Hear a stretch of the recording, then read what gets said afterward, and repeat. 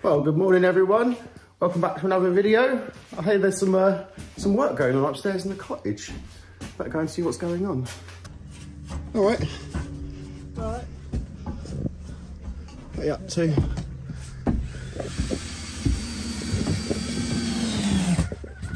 Are you putting those other noggins in? Yeah. Oh yeah, you need some plasterboard to screw to. Yeah. Morning, Steve. You all right? How are you doing? Not bad, not bad. You want the candid camera, Steve? Yeah, sorry, I just put the camera straight in your face without even asking. You don't mind, do you? No. Make sure I'm not bending over it. Right, so what are you doing, Dad? Put that plasterboard in your bedroom. Yeah, I know that. We established that. You're cutting the corner off? Cut the corner so it goes up. Oh, it's going to go up in that corner there. Yeah. Right, okay. So this is, I've never done this before. I don't really know what to do. It's very easy job. Oh, right, okay. You can play well, watch and learn. Yeah. Oh, all right, that was easy. Oh, I see. Yeah, score it that side, score it that side. All right, lovely. I hope this is right, Steve. No, I've got to go down again. Why, what do you need? A big drill, put in a bit to drill the holes through. A big, yeah, onion, so you have to beat that out as well. Right, that's my plug socket. Put them right in there, Steve. A bit of wood.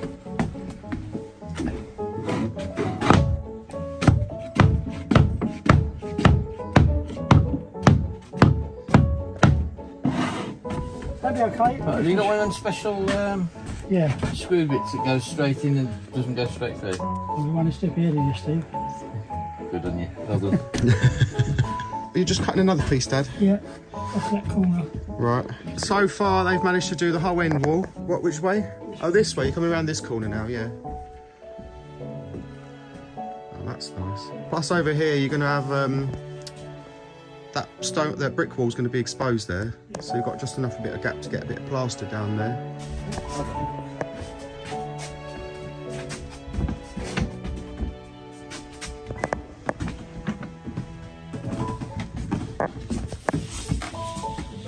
Touch.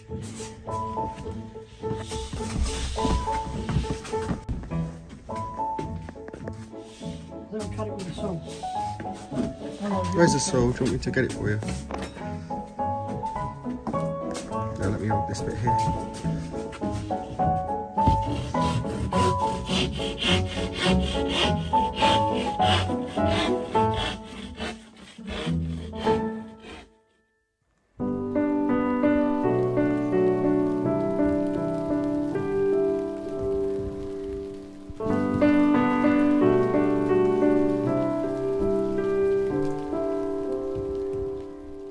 Well, hello everyone and welcome to the cottage on a rather gloomy looking rainy afternoon. We're currently being showered with sands from the Sahara Desert. They're all obviously being picked up by a weather system and scattered across most of Europe. So we did have like quite a lot of orange haze in the air. And that actually has inspired me today because for the last 2 days, the whole place has just had this sort of orange glow, and I'm trying to think of an animal that I could paint to make a print to sell on the website. So and I thought, well, what's orange? We've got chickens, red squirrels, but then I thought one of my favorite animals of all time is the fox, or in France they call it a renard, I think, something like that. So today I am drawing a fox. At the moment, I'm kind of halfway through the pencil drawing. I'll show you that now. Now, the reason I haven't actually, well, really done a lot of painting on camera is because I don't really have a way to hold the camera. So at the minute, I've got to sort of, I'm holding the camera. I'm looking at the painting through the camera because obviously it's blocking my view. So it's actually like the hand-eye coordination, I can't do it because obviously, yeah, I'm looking at it through the camera at the minute. So if I angle the camera like this, I can just kind of show you. What I've done is I've basically got a piece of watercolor paper. And what I do is I always have a clean sheet of paper just where my hand is, because obviously I don't want to be smudging the area that my hand's basically resting on. And also I want to keep the paper clean, because obviously you do get natural oils from your hands. Even if you clean them all the time, you will get natural oils on the paper, which will affect the painting. So for the purposes of drawing, I'm going to be keeping this paper here to shield the paper underneath. And I'm just doing a bit of shading. Let's say we'll do a little bit of shading on the nose. And a bit of shading here. And this is going to be painted, but what I think I might do is, because the pencil drawing is quite pretty, as it is, I might scan it just as a pencil drawing first, and then have a limited number of prints done of just a pencil drawing, and then I'm going to paint it. Because the thing is, at the moment, it looks very naturalistic. It's just pencil, it's lots of shading, it looks very sort of natural. But when I start to paint it, and then I sort of go in with a fine black pen and do the outlines, which will make it look very Beatrix Potter-esque, it's going to look more like an illustration than something very natural. So I think what I'm going to do is I'm going to try and preserve it as just a drawing. I think we need to put a bit of shading there by the eye. So yeah, so that's where we're at the minute. Just going to do a bit of shading here.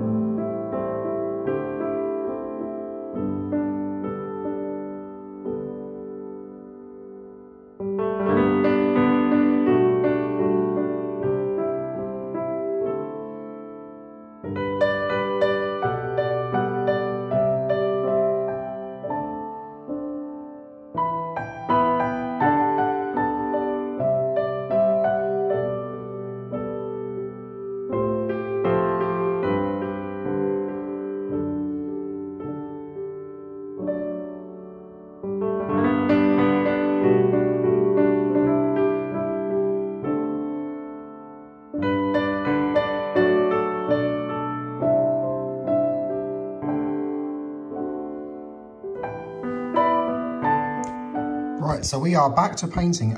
It's actually quite difficult to see this on camera, but what I've done is I've mixed up, you can see just here, a very light sort of beige colour, more yellow. You can see I've got a bit of paper here to test it.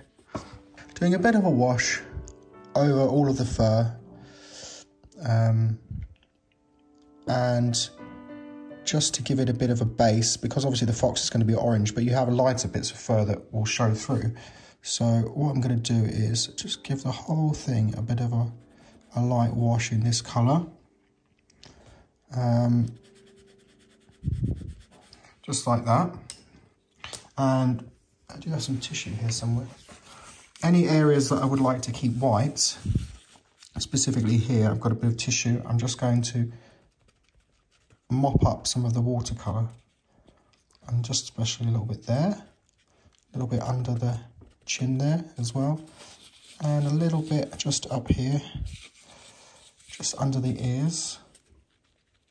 So I want that white of the paper to show through and show the white, which will be the white of the fur basically, if that makes sense. So basically, as I said, what I'm going to do is I'm putting this sort of wash on, this very light wash. It will dry even lighter. And that will give a sort of nice creamy base, so that when I start using a very fine brush, finer than that, to start putting in the texture of the fur with darker reds and browns and things like that, the areas that I haven't got brush strokes on, this light colour, this lovely little sort of yellowy beigey colour, that will show through, which gives the fur depth. Because basically your white, we're not going to use white paint to do watercolours, so the white and the light colours we want to show through from the paper, and the lighter colours, so we do the lighter colours and the finer washes first, and just slowly build it up layer by layer. And you can, if you want, say I wanted this area to be a bit darker, I won't do it so much with this, because You've got to be a bit more crisp with these colours. But say here, I can actually pull some more pigment into like a wet area here like this, which will give you a bit of a darker look. But I don't really want that just yet. I want to keep the paint as dry as possible so that I can get more of a texture, because otherwise with fur, if you do these really wet washes, you just end up with just a mess. So you've got to build your layers up very slowly, layer by layer, just little by little, and that way you get, that's basically what Beatrix Potter's technique was. You start off with the very lightest colours, very light washes, sponging off areas you want to keep white, taking away because it will mop up, and yeah, just build it up slowly. And then obviously we'll start with the slightly darker colour, which is next, was probably more of a gold colour, and what was some very fine brush strokes, and start building up the layers of fur. And then obviously we'll use darker paint then again, once that layer is dry, with an even finer brush, and start building up more texture. And then we'll start adding shadows. But yeah, obviously anything that you want to keep light, you have to leave the paper to show through first. So we're getting there. I'll show you a bit more when I've made some more progress. So basically what I'm doing is just adding in, I've slowly been making my brush small, you can't really see it there, smaller and smaller and smaller. We're on a 0 now, miniature. And I started off here with this light colour, and then I mixed a darker colour, and then I mixed a sort of orangey brown colour, and I've slowly been adding more and more of this brown, this one here, the raw umber, to what was originally a burnt sienna, which is this colour. Slowly adding more and more, and making the brush strokes finer and finer, adding in some darker areas here. Just building up the shading with progressively darker layers. The thing is, you have to be really patient with a drawing like this. I mean, you have to be really patient with painting like this. If you want to build up this texture, you can really put too much paint on there too fast, and then you just get this horrible blocky flat picture. As you can see here, I'm just adding in the darker bits, and because I'm using such a small brush, the paint sort of gets put onto the paper quite quickly, so your brush dries out very quickly. So you have to keep going back in and getting some more paint. The trick is not to put your brush strokes too close together. Leave plenty of space in between, so I'm leaving nice big gaps in between. And obviously where you've got a darker patch, which is going to be up here, we're going to darken that bit there. We want to darken this area here. And yeah, so that's kind of how we're getting on. I haven't really done much to the cub at the minute. I'm going to do that last, because he's a different sort of colour. He's a bit paler. Young foxes don't have that bright orange coat like their adult ones do. Tail doesn't have as much orange in it. It's more sort of a cross between sort of beige, greys and blacks. But there will be some in there, so we'll put some in. Build up a bit of colour here, I think. Yeah, and a little bit just under there. That's how we build up the texture. So once I'm kind of happy with this stage, what I'm going to do is add maybe some greys and some, maybe use a bit of sepia, which is sort of like not really a black, but not really a grey. It's sort of a dark brown paint, and just add in some more shading, and then maybe go in, never black though, I won't use black, but I'll keep it kind of quite light, because what I will do after I've done this is I will go in with a fine black artist's pen, very with a fine nib, and actually sort of outline it so it becomes more like an illustration. And if you go too heavy with the paint, too much texture, too dark, once you put the outlines on, it can become a bit grungy. If you look at Beatrix Potter's, they're kind of light, they've got a bit of texture, they're not too dark, they've got enough just so that, you know, you can see it's 3D. And then really what brings it to life is the outlines. So we won't go too crazy.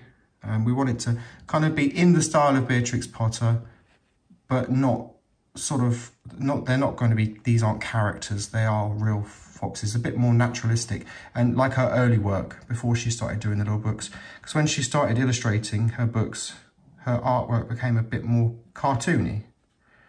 Not always, sometimes it was a bit more detailed, depends on probably what mood she was in, but I want this to be in the style of Beatrix Potter, but not not a cartoon character. Okay, are you ready for the grand reveal? I basically finished it. I mean, as they say, most pieces of artwork, I never finished, they're just abandoned. And at this point, I'm abandoning, sorry, I can't even say tonight. So it's taken a long time, but it's done. I'm gonna just show you now. I've done all the shading, I've done all of the pencil.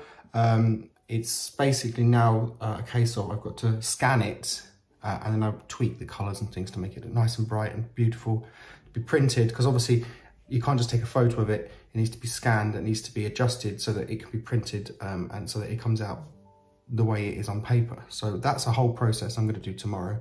But I'm just going to show you it now so you can get an idea of how it looks, and then I'm going to go to bed. And here it is. Let me just move my chair.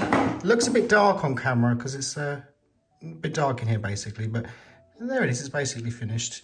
I decided, because, you know, I'm not great at doing paws, I thought, well, we'd hide them with a bit of grass. So I think it looks nice. In real life, it does look a lot brighter and less grungy, but I don't know why on this camera it doesn't look as good. But once it's scanned and ready to be printed, it's going to look fantastic. So yeah, I just want to say, there you go. I didn't show the whole process because I can't film and paint at the same time. It's really difficult, and I haven't got a rig, as I said earlier. So hopefully I can get like a camera rig so that I can actually film the whole process and do like a time lapse in future. But for now, there we go, it's done. A fox, mummy fox and baby fox, just in time for spring. So there you go.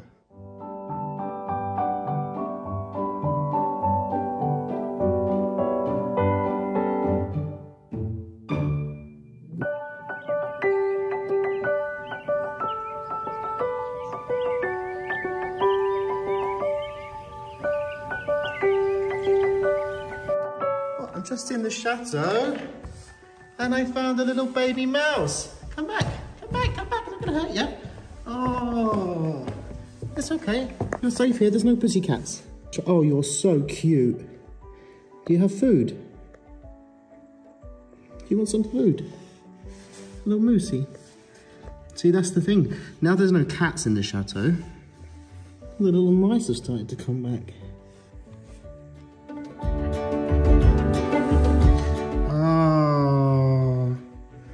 What a little cutie. Hey, what's your name then? What do we do with you? Don't jump. Oh, he's a little darling, aren't you?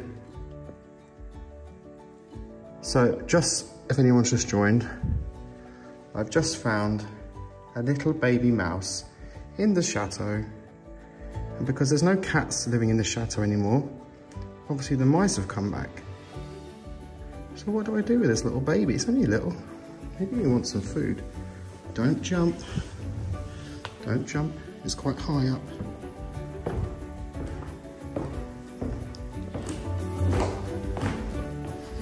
This reminds me of when we first moved here. There's a little mouse that ran out and greeted me. You are one confused little mouse. The thing is, mice, they're quite fragile actually. It's quite easy to hurt them. You definitely are a bit stressed out. I think we're going to put you somewhere safe, okay? But just say hello to the viewers.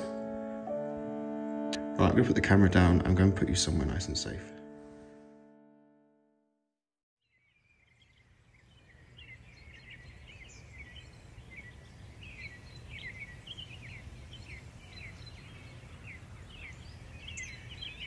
Well, hello, Florian. No, not. Welcome back. Sorry, Florian's freezing cold because it's cold in the chateau and he's just shivering, so I gave him my coat and now he doesn't like it. You don't appreciate my coat. Tiny coat. It's a bit small actually, okay. Yeah. It was a bit slimmer when I bought that. So. It's not too tiny? No, it suits you. It suits you better than it suits me.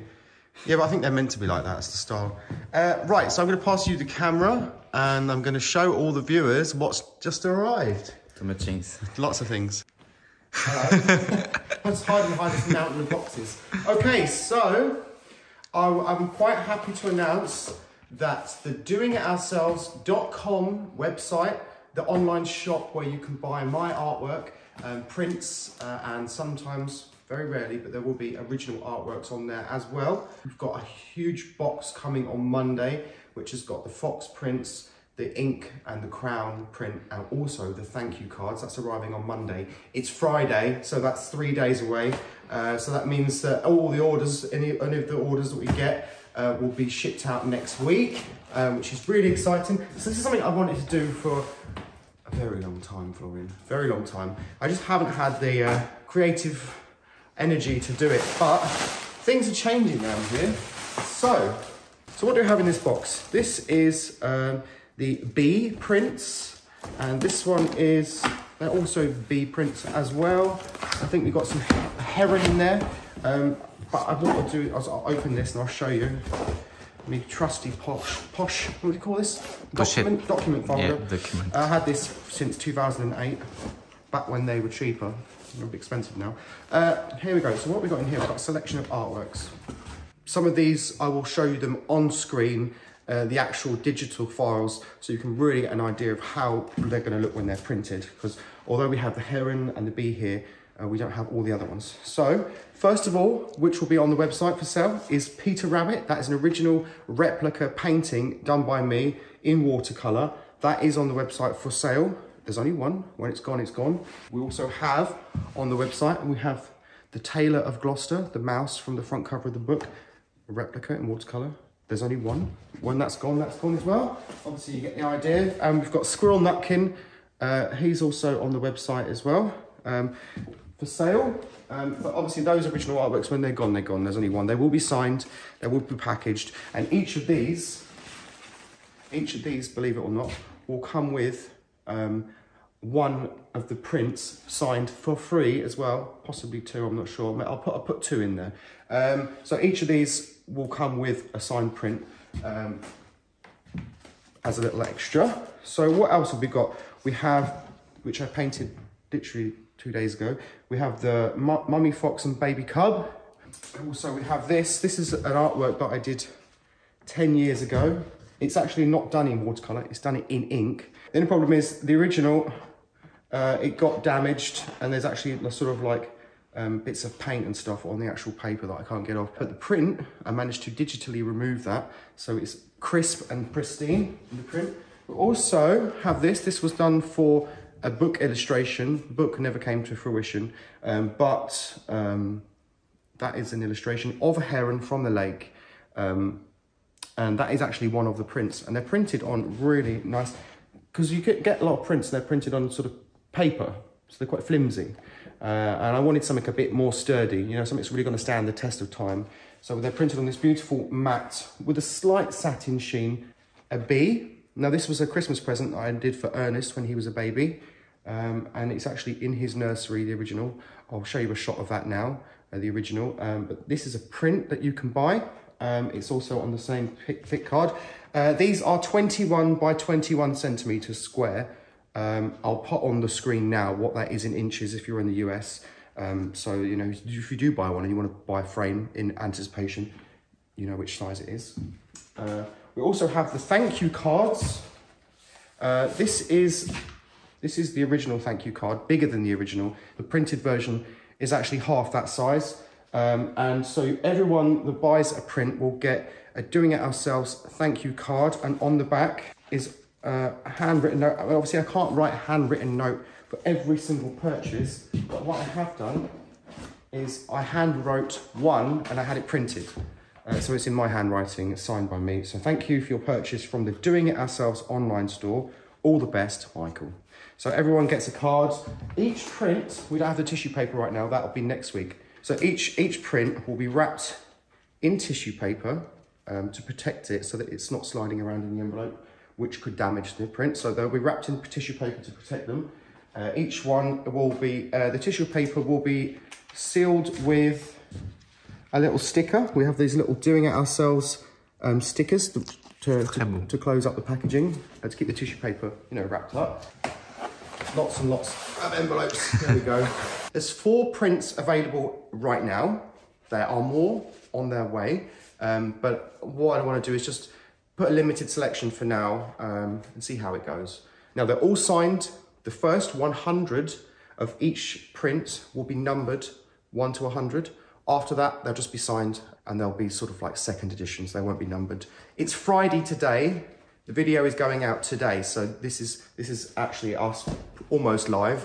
We're going to go over to the guest house now where Ryan is currently putting the finishing touches to the website to make it live when this video is live. So should we go over to the guest house now and we'll go and see Ryan and see him putting the finishing touches to the website, and then hopefully when this video is finished, you can go straight over to the website and have a look. So yeah, let's go and see Ryan.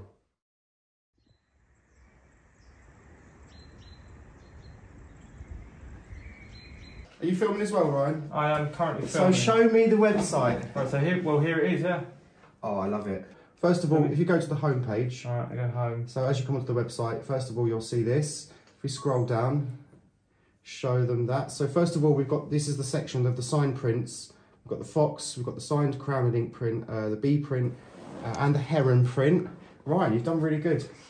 Well, so you're the one who made the prints. Yesterday we were choosing all the colours, weren't we? Yeah. So we've got the cream background like a watercolour. Basically, originally, up until yesterday, this looked completely different. Yeah. Wasn't it? Yeah, it was like a black background and it had a picture of the chateau. Yeah, yellow writing. with your yellow writing, your trademark yellow writing from YouTube.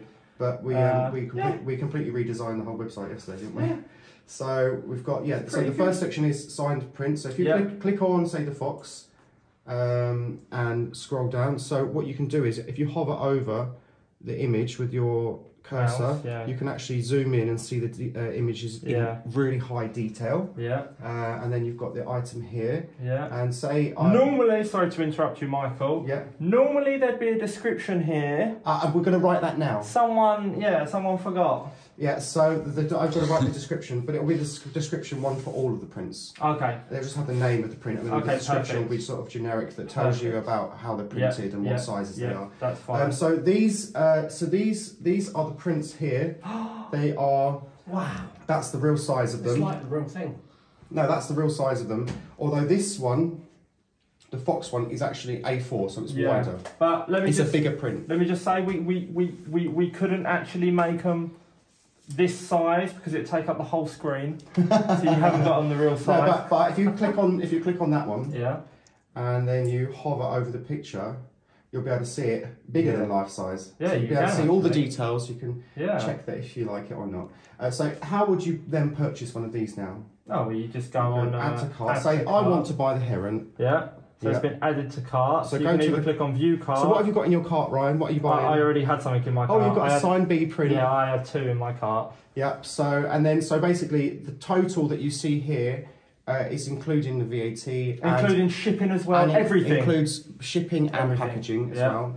You either go straight to checkout or view cart just to see it again. Yeah, and with this website, you can pay securely through. We have an e-commerce site that deals with all the payments for us. So it's all secure. It's called Stripe. It's basically the biggest company that deals with like credit card payments online. And so you can pay by all major cards. MasterCard, Visa, credit cards, or PayPal. Or you can pay by PayPal. Yeah. So there you go. Right, so proceed to check out. Let's just go for it. Look, so you go. So obviously you fill in your big details and everything like that. There you go. Card details or whatever you want to.